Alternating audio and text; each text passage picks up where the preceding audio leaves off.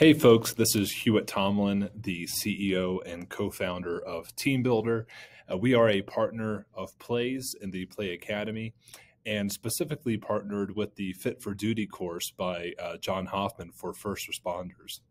So in this video, I just wanted to share a little bit about our tool, TeamBuildr, and how it fits with things that you learn from folks like Coach Hoffman in the PLAE Academy. So today I have a program here from Coach Hoffman, and it's made up of many phases. And what I will do for the sake of time is just take one training day from one phase and kind of show you how that works in TeamBuildr.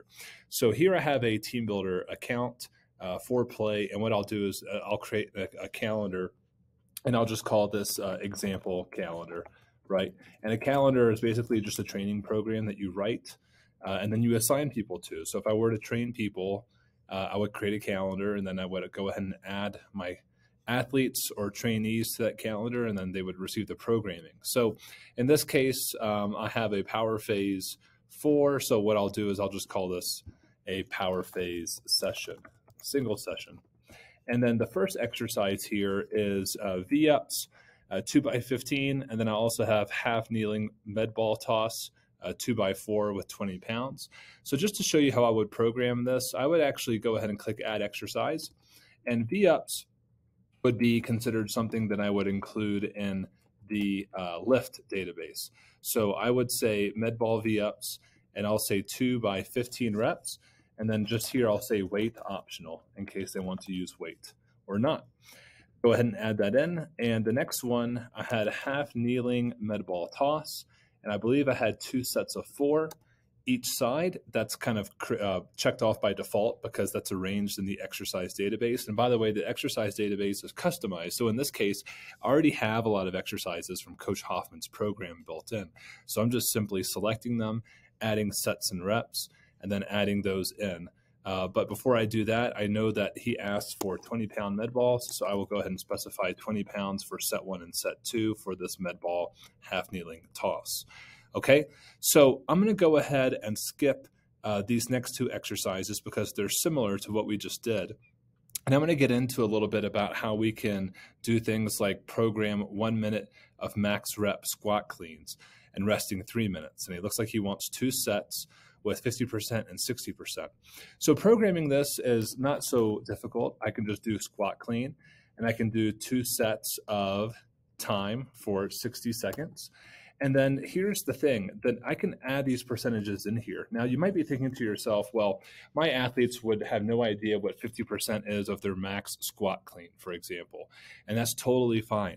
TeamBuildr kind of accounts for this. So once I add this in, what I will do next is I will go into our exercise database and show you a little trick that we have built into TeamBuildr.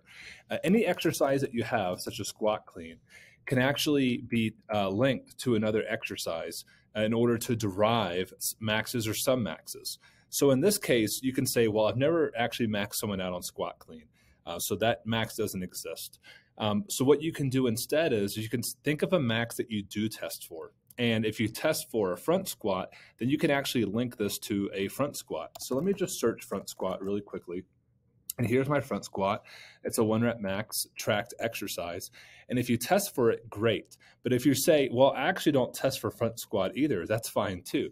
What we can actually do is think of another exercise that you test for, and that might be back squat, for example. So if you do take a back squat 1RM, what you can do is you can take a front squat and say link it to the barbell back squat. So if I find barbell back squat, I'll say I'm going to link this at 80%, right? So whatever my back squat is, my front squat will equal 80% of that as far as the 1 rep max.